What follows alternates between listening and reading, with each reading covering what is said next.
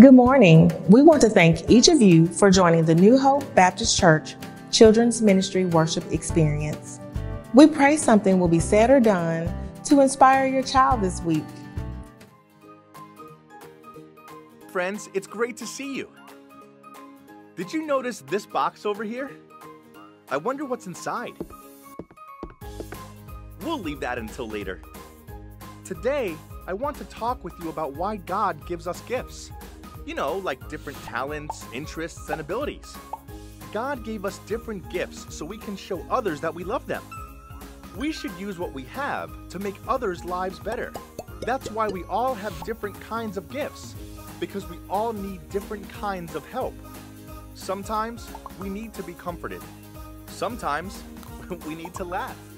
Sometimes we need good food to eat. Sometimes we need someone to pray for us. Think about it this way. In the Bible, a guy called the Apostle Paul wrote a letter telling his friends how the church, you know, everyone who follows Jesus, is like a body. You know how the parts of your body do different things? You use your ears to hear. Your mouth can sing songs or tell stories. Your stomach digests all the yummy food you eat. And you use your brain to think. What if you tried to use your thumb to solve a math problem? It wouldn't work, right? No, because the different parts of your body are made to do different kinds of things. No matter what we need, God has created people with gifts they can use to help, and your gifts will help others when you use them. Let's say it together so we don't forget.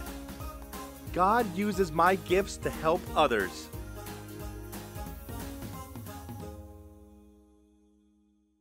Hello everyone, and welcome back.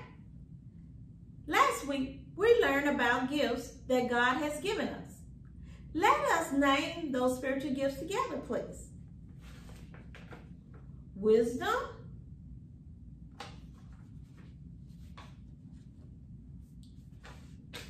knowledge,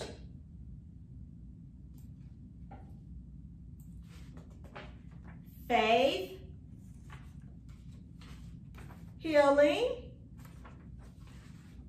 miracles, prophecy, discernment, tongues, and interpretation. Thank you. Today we will discover why God gave us these gifts. Our gifts are for helping others. Sometimes our gifts work better together to help other people. Our gifts make us all a part of one big team, like one body. Let's watch a fun activity, and it's called The Big Picture, using two simple puzzles. Okay, this is our activity. What it is, team work together. Every piece matters. Every piece of the body matters. So right now, they're going to put the puzzle together, which they have not seen before, so they don't even know what the picture looked like. But the first one that finished will ring the bell in the middle for Jesus, and they will be the winner. Ready, set, go.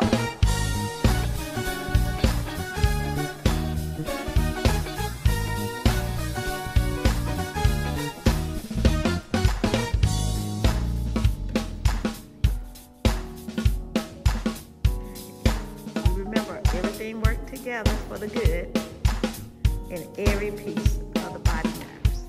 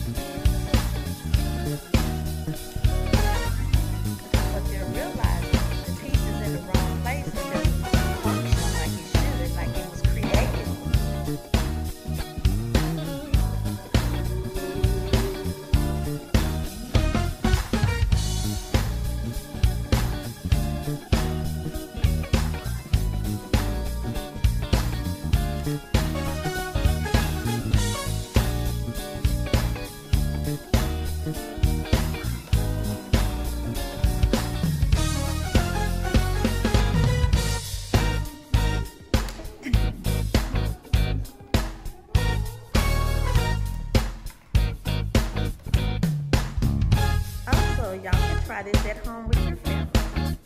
Get a puzzle, or you two can work on the same puzzle in teamwork.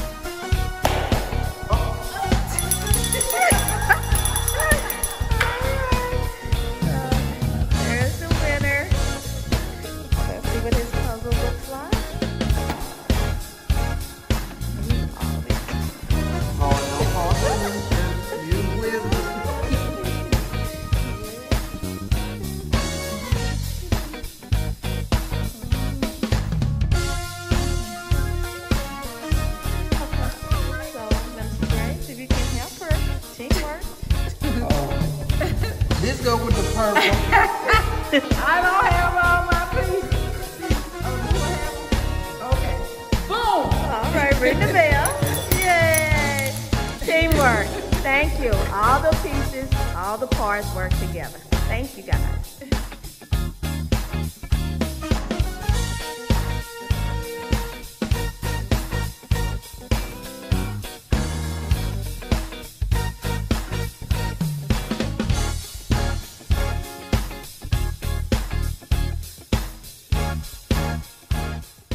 That was fun. They both did a great job, and they both used what they had to make the big picture. Got a question for you. Have you ever been part of a team? Let's check in with some of our friends and see what they have to say. Okay. Have you ever been part of a team before? Yes. What team have you been on? Soccer. Did everybody on your team do the exact same thing? No. If everybody on your sports team did the exact same thing, would your team be any good? No. Why not? Because if we would all do the same thing, we would not be good. Thank you. Have you ever been part of a team before? Yes. What team have you been on? Gymnastics. What position? What did you do on gymnastics? Lots of flips. Lots of flips. Did everybody do the exact same thing all the time? No. What if everybody did the same thing and you was in a competition? Would your team be any good? No. Why not?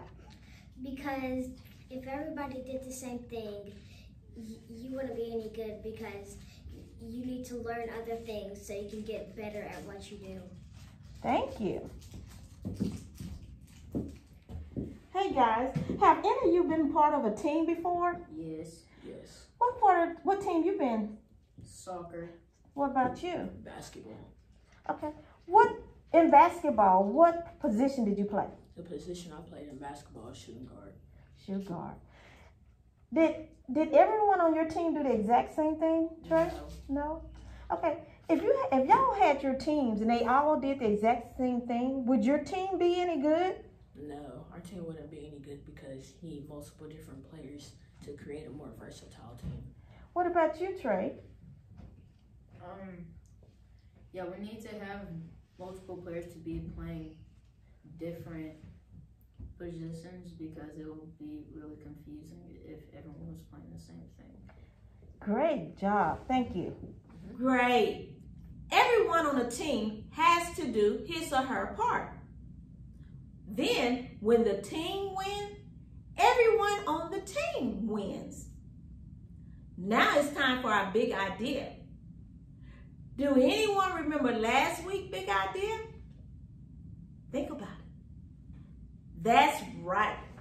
Last week's big idea, everyone has special gifts. Can anyone remember why God gives us gifts? That's right. God gives us gifts so we can help other people. That is what our big idea is for this week. God uses my gifts to help others.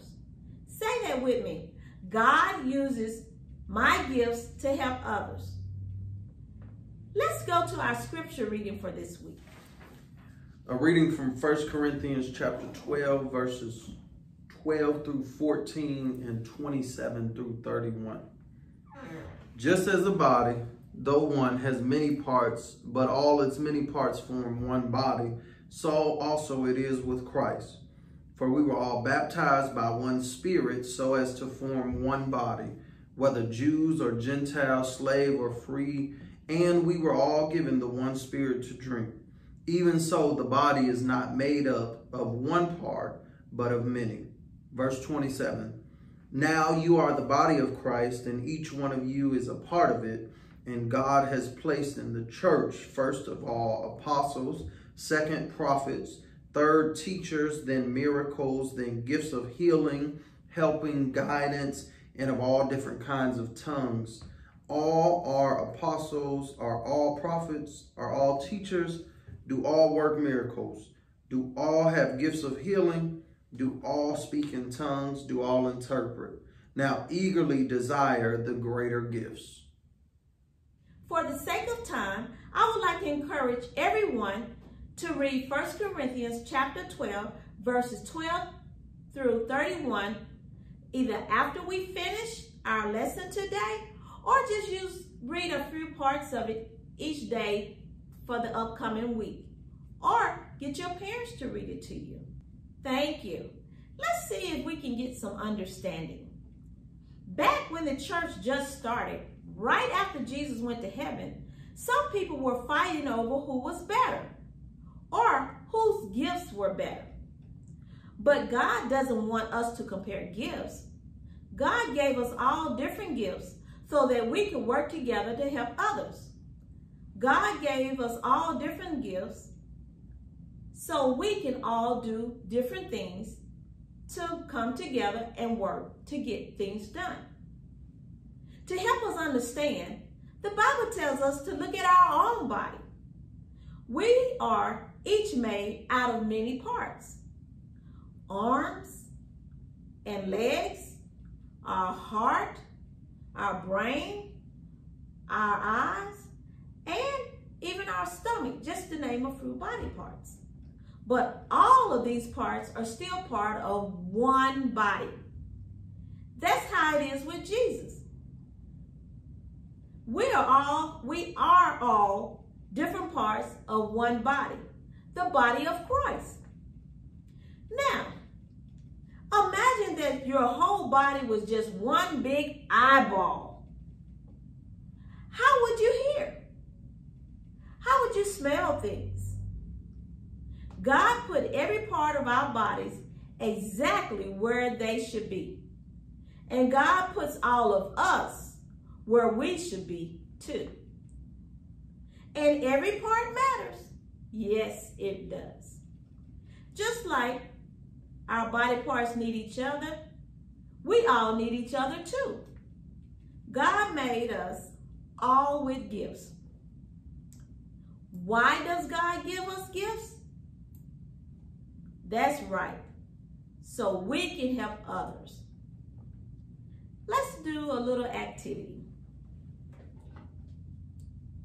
Have you seen one of these before? This is Mrs. Potato Head. Let's put her parts on her body. Let's give her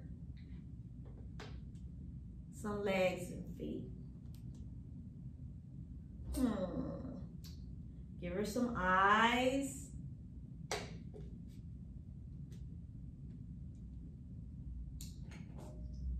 She needs a nose. A mouth. Yes. What about some arms?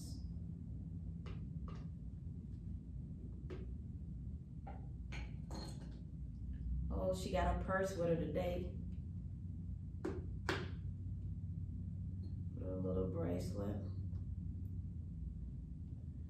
Hey, hey, she looks good, doesn't she? Is she missing something? Oh, she needs some ears. Great. Maybe I'm missing something. She needs 2 ears. What? Hey, all I see is some more eyes. Should I put eyes where her ears should be? Is that right? Can she hear with these eyes? No. And another pair of eyes? That's all it gave me? No ears? No, that won't work.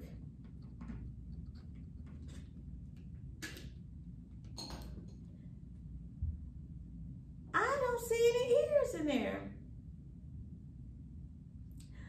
But if I put the eyes like that, our friend, she won't be able to hear. I know that's silly, but God created the body with different parts for a reason. You're right. You cannot have a body made up of all eyes and all hands or ears. You need the different parts that goes together. The church is like a body. Sometimes the church is called the body of Jesus. Jesus is the head, and each of us is a different part. It is meant for us to work together and help each other out. Our second scripture reading for today comes from Romans chapter 12, verse 6 through 8. Chapter 12, verses 6, 7, and 8. Let me read it for you. You can read it along with me. We have different gifts according to the grace given to each of us. If your gift is prophesying, then prophesy in accordance with your faith. If it is serving, then serve. If it is teaching, then teach. If it is to encourage, then give encouragement. If it is giving, then give generously. If it is to lead, do it diligently. If it is to show mercy, do it cheerfully. The Bible says that each of us have gifts from God, but it's not just for us to keep to ourselves. When someone gives you a gift, what is the first thing you usually do? You open it. You have to take it out the box and use it. Otherwise, it has no purpose if you leave it in the box. When we get gifts from God, you can't just put them away like gifts that we never take out of a box. We need to unbox our gifts and use them to help others. Remember, friends, God uses our gifts to help others. What gifts or special abilities do you think God gave you? Remember, He gave all of us special gifts. Do you help your friends with homework? Do you cheer them up when they're feeling sad? Do you tell others Jesus loves them? Do you give generously? Do you pray for people? God uses our gifts to help others, and God also uses other people's gifts to help us. Remember how we all are parts of the same body? We all need each other. God designed us to work together and help each other out. Let's do some reflection. Can any part of your body work by itself without being connected? No. To the rest of the body? No. What about your legs? No, they can't. What about your arms? Nope. Why not? Because they all have to be connected. Okay, thank you. Why do you think it's important for us to get together like we would do at church? I think it's important for us to get together like we do at church so we can all come together and worship Jesus at the same time. Great. Can any part of your body work by itself without being connected to the rest of the body?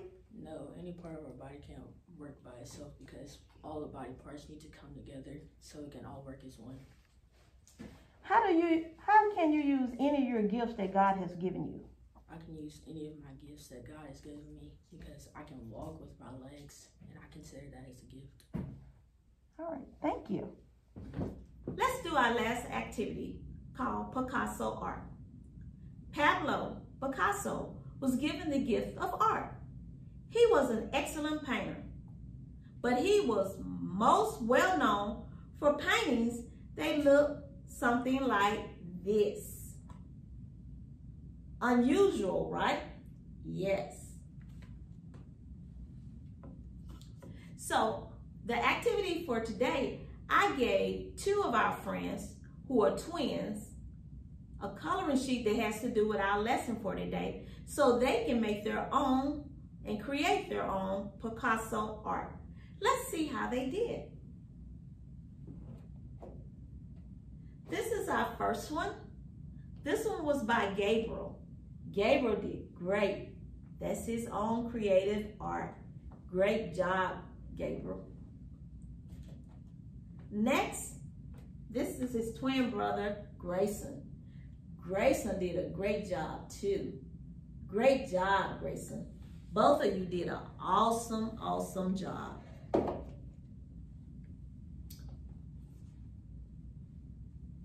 God made you and he gave you all the body parts you have and put them where they are all on purpose.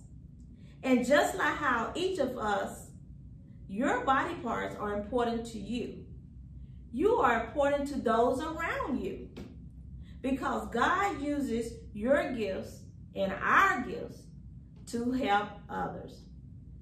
What I'm going to do, I'm going to pray. And after I finish, we will have our memory verse. Who's going to sing to us our memory verse. And I want you to learn the memory verse and sing along with our puppet friend, Luke. Let's bow our heads for prayer. Dear God, thank you again for the amazing gift you have given each of us. We love getting gifts, but it is so fun to be able to give gifts to our friends, too. Help us to use our gifts and for us to be able to see who needs our gifts. Thank you for all the people who have helped us with their gifts, and thank you for the gift of Jesus. Amen. Thank you, guys. Now, let's sing our memory verse with our puppet friend, Luke. Hi, everybody. I'm Luke. It's time for a memory verse. I'm excited. I'm so excited about the memory verse. It's found in 1 Peter 4:10.